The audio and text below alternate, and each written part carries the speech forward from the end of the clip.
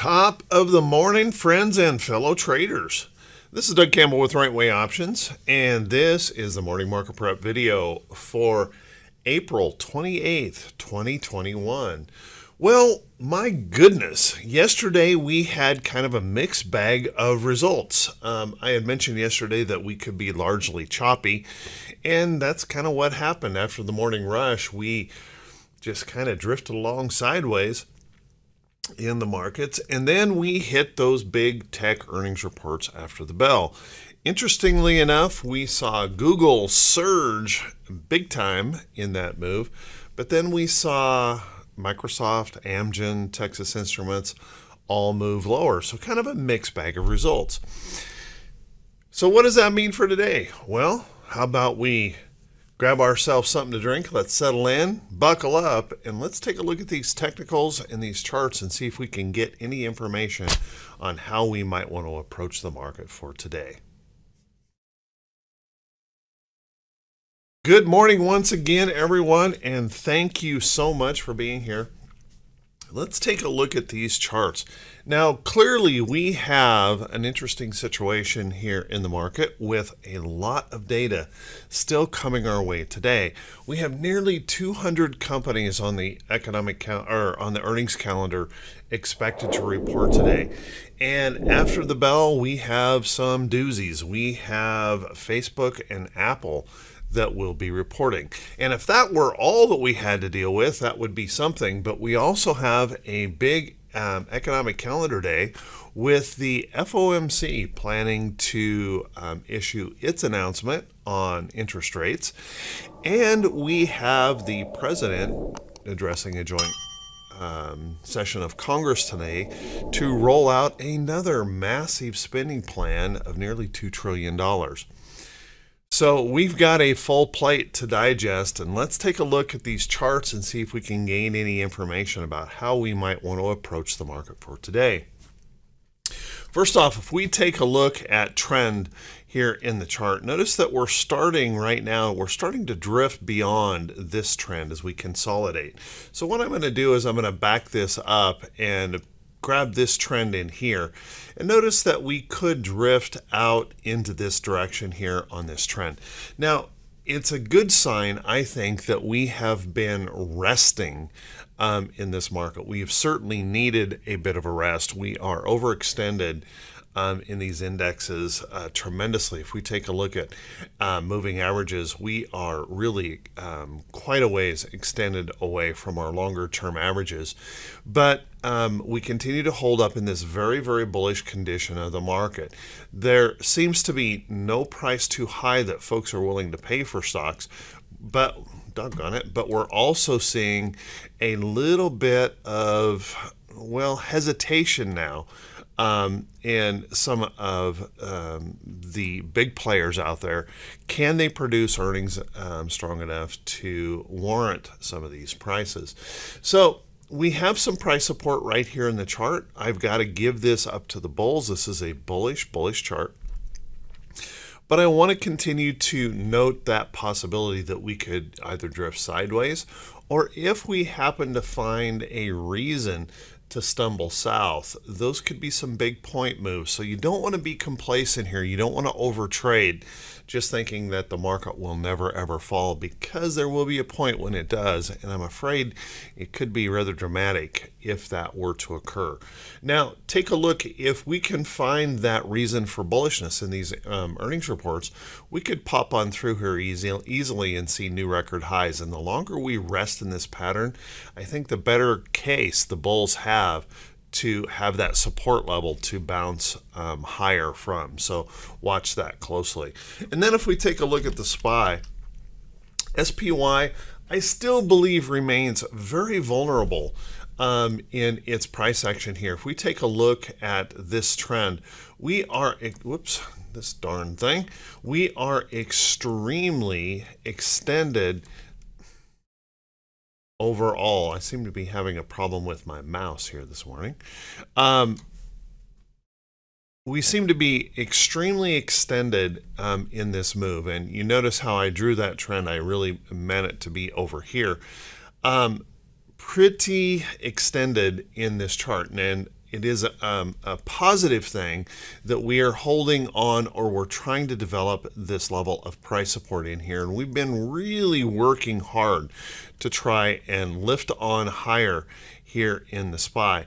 But let's keep in mind that because we are so extended here that we could drift sideways here for quite a period of time. I also want to remind everyone just how big these price action candles here are. And if we were to stumble, just a pullback to here could be a very, very painful move in the market. So just keep that in mind. You don't want to become complacent or over trade this market. Now, that being said, if we can get enough energy in these earnings reports to show that bullishness, we could easily pop on through, see those new record highs being created in the chart, and have a nice little platform to be working from. So the longer we rest here, I think the better case that the bulls have for more upside. But just watch very closely, because if we do stumble, that move lower could be pretty sharp and pretty painful. Let's take a look at the Qs. QQQ also showing a nice little resting consolidation here, and we have been holding onto this level nicely. Albeit pretty darn choppy in here, we're continuing to hang in. Now, there is that concern that we still haven't been able to break out here. And if we look at our trend is also very extended away from current trend levels. And that means that we have that possibility that we could rest in here, or we could actually see a stumble and we could fall back into this area, and that would be a pretty painful pullback if that were to occur.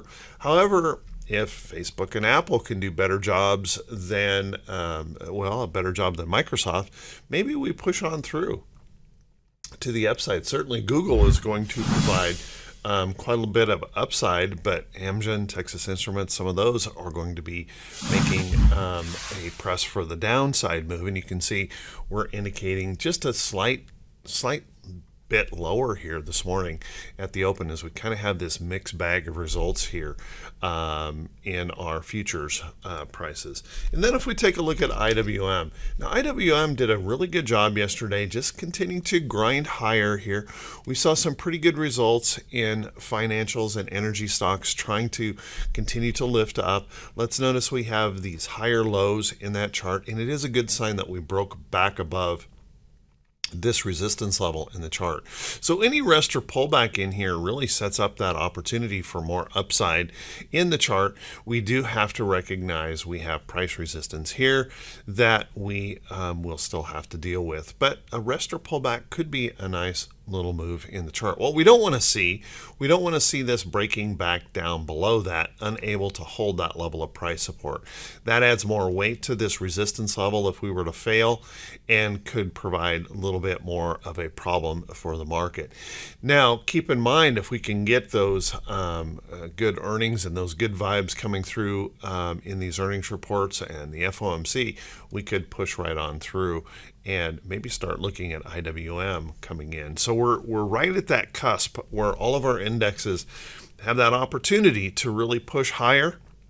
If we can gain enough energy in these earnings reports and what the FOMC has to say, if we happen to find a reason to stumble, we could see a rather painful pullback. Let's take a look at the VIX. The VIX has been consolidating as well, and it's been consolidating above a low level. Notice that we had these lows right in here, and although we're pushing back up in the market, our VIX isn't dropping, so we're kind of consolidating in a range. We're definitely in a good situation being below that 20 handle, and we're continuing to try and build out this downtrend in this chart. What we need to see, if we're going to be bullish, we need to see this starting to break down and hitting some new lows. We don't want to see this popping back through that downtrend, and what would be even worse is breaking up through that resistance level there and holding. So let's get this let's get these bulls working here if we're going to do it, and start seeing that VIX tail off to the downside. So just watch that closely. We're at that place where we could kind of go either direction really quickly. Then let's take a look at our T2122, and this one gives me probably the biggest heartburn right now in the market, and that is we are overextended in our T2122 indicator. It's telling us that we should be pulling back, or could be pulling back at any time. Not should, but could be pulling back at any time.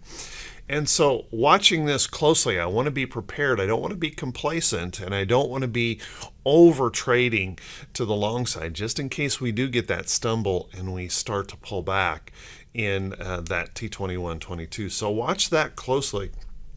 Now, also keep in mind that if we can find the inspiration in these earnings, we have pulled back just enough that we could certainly see that market surge higher if we can get a good round of earnings reports. But just note that that might be limited on that upside possibility, and that if we happen to push too hard too fast, then the stumble or the push lower could be a lot more intense. So watch that closely. We don't want to become complacent here. Then let's take a look at our T2101. It was a good sign yesterday that we saw T2101 rallying a bit, but I got to tell you, overall, our market breadth is not impressing me. And as we continue to see that market breadth declining and getting lighter and weaker, it is a little bit of a concern as we continue to press and press and press these markets to higher and higher numbers. So watch that carefully. Now let's take a look at our economic calendar for today. And our economic calendar, we do have some things on here that obviously are going to be important to pay attention to. First off, we had mortgage applications coming in, and rates pulled back just a little bit according to the report. But what's interesting is application numbers continue to decline. So we may be reaching that point in the market where housing has kind of overextended itself. The pricing of housing has overextended itself, and it's starting to affect those home buying market. So watch that closely. We have international trading goods right after the market opened. I don't know that the market's going to pay much attention to that. We know we have massive deficits there. Nobody seems to care about that anymore. And then we have the petroleum status. Now that could be important for that oil sector. Oil has been struggling around a little bit. What we don't want to see is we don't want to see a surprise build in supplies. That could show that world demand is starting to shrink just a little bit due to these COVID outbreaks around the country, these hotspots all over the place, around the world. I mean, could be having some effect. So watch that closely. And then we've got the Mac Daddy of the day, the FOMC announcement at 2 p.m. Eastern. And the Fed press conference right after that. So what we easily could see is we could see a lot of wild price action this morning as we build through these earnings reports and react to those earnings reports, and then look for the market to kind of stall and be light and choppy until we get this Fed data coming our way. So don't be too surprised if we have kind of a boring day after the morning open, just real choppy price action. Let's take a look at our earnings calendar. Now our earnings calendar is huge today, nearly 200 companies reporting earnings. Keep in mind, guys, I cannot go through even close to going through the all the reports that will be out today, but if you want to get the full list of notables, please do me a favor and click that link just below the title of the video. That'll take you back to those notable reports. Let's take a look at a few. I've already mentioned that we're going to hear from Facebook today. We're also going to hear from Apple today in its earnings report, so keep an eye on that. We're going to hear from Boeing. Boeing will be reporting, I think, this morning. It looks like we may be going just a tiny bit lower here this morning on that. We've got BSX reporting today. Looks like they're gapping higher on their report. We are going to hear from Ford this afternoon. Keep an eye on that. We've got Garmin on that list today. Looks like they're moving just slightly lower this morning. We will hear from General Dynamics going higher this morning, it looks like. And then we've got some other really big reports that have that potential for moving us around. Our 5G type stocks, Qualcomm will be reporting today. We'll want to keep an eye on that. We've got Shopify that will be reporting. Looks like they're gapping higher this morning. And we've got Spotify that will be reporting. So a little bit of mixed bag here this morning. It looks like some moving up, some moving down. We're going to have to really stay on our toes with all of these reports, and just keep in mind that anything is possible. Anything is possible. And then one thing I want to also remind everyone is tonight there is a joint session of Congress. President will be speaking at the joint session, and he is unveiling another massive spending program that he wants to get passed, over $1.8 trillion. Remarkable. So might want to keep an eye on that. That could also have an effect on the market. And where it may be having the biggest effect is when we look at some of our bonds. Notice bonds rallying up this morning. 10-year Treasury bonds topping 1.65%, and our 30-year are rising as well at 2.321% this morning. So keep an eye on those. That inflation factor is starting to creep back in, so we'll want to keep a close eye on that. Let's take a look at some stocks that could be setting up. But before we do that, guys, if you could do me a quick favor, if you could please click that subscribe button on YouTube, and then click that bell icon when it pops up so that you're notified every time I post one of these videos. And also, if you feel the video was worthy and helpful, if you could please do me a favor and click that thumbs up button, leave a brief comment. It helps us to continue to grow. And I just want to say thank you to everyone that does take the time to do that. It does mean the world to me, and I truly appreciate it. And if you guys feel that the video is worth sharing, please share it out on your social media. And once again, a major thank you to those folks who are supporting the channel through the Buy Me a Coffee program. And I just want to say thank you so much. The link for Buy Me a Coffee is just below the title of the video. Click on that, and I truly appreciate it. Let's take a look at these stocks that's setting up. I've added a few stocks to my watch list yesterday. Take a look at gold and gold-related stocks. Now, interesting this morning, because bonds are moving up, we're starting to see that have a little bit of a negative effect on some of the gold and gold miners. But JDXJ was trying to move up earlier yesterday, and I put that in here, but notice that we've broken this major downtrend. So as this rests or pulls back, if we can find some price support in this area, watch for that next opportunity in here on those miners. Take a look at Lulu. Lululemon, really nice looking chart, beautiful move. Notice that we've broken that downtrend. We saw a big move in retailers yesterday, and we broke through. You saw I had my first alert here on that chart. That worked out beautifully.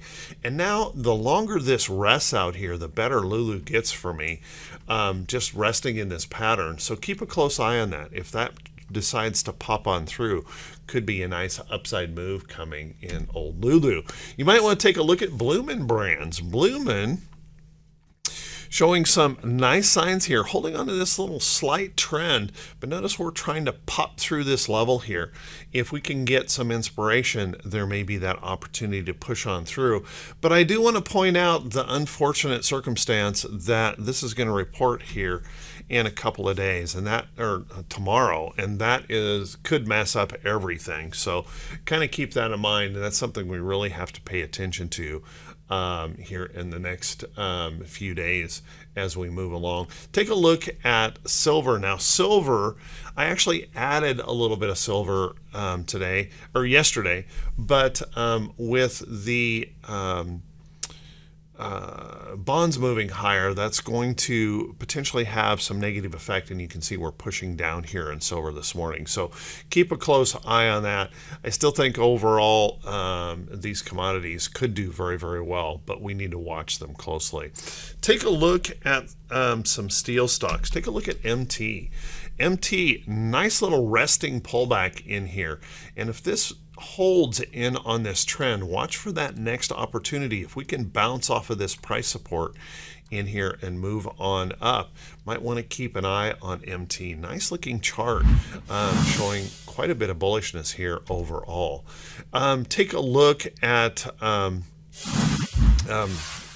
Target. Target continues to try to hold on to trend here. Now, I can't tell you if this is going to move on through or fail, but we want to keep a close eye on that. Pretty interesting upside pattern, looking good overall. Might want to keep an eye on Wells Fargo. Wells has been doing really much better than a lot of the financials out there, and notice that we continue to creep on up in here, so keep a close eye on that. I also want to make a mention of a couple of ETFs that I think are showing lots of strength. And one of the cool things about TC2000, when I find an ETF like XLI here running up in this trend, if we just click on one icon, I can bring up a list of everything that trades in that ETF, and it's pretty easy to find some good looking stocks. And one of the charts that I have been watching closely is this Masco. Masco has lots to do with building, construction, infrastructure, those kind of things. So keep a close eye on that. We're popping through my alert here this morning. A little bit of a pop and drop at the moment, but keep an eye on that. Pretty nice looking chart in Masco. I do think we also want to keep an eye on some of these old boring companies like Post. Post, anything food related seems to be holding up very, very strong. And notice that Post has broken through a major multi-year resistance level, and it's holding up here. So far, it is not broken back down. So as this rests in this area, keep a close eye. If we can hold in here, hold in toward this trend, even if we have to rest for several weeks, keep an eye on that opportunity that we could push on through to the upside. Looking pretty good there overall in Post. So some of those food related stocks, commodity related stocks, take a look at MOO. MOO is an agribusiness ETF, very, very strong here and looking good. And we can look at those charts like Tractor Supply, Mosaic, John Deere, Tyson, those kind of stocks making up this ETF. You might want to keep an eye on that chart. So with that, everyone, hey, I want to wish you all a fantastic day in your trading. Thanks for watching. I truly appreciate it. And once again, thank you to everyone who has been supporting the channel and subscribing. We're seeing those numbers come up on the YouTube channel, 19,300 subscribers now. You guys humble me every day. Thank you so much. Have a wonderful, wonderful day, and we'll see you right back here, bright and early, Thursday morning. Have a good one.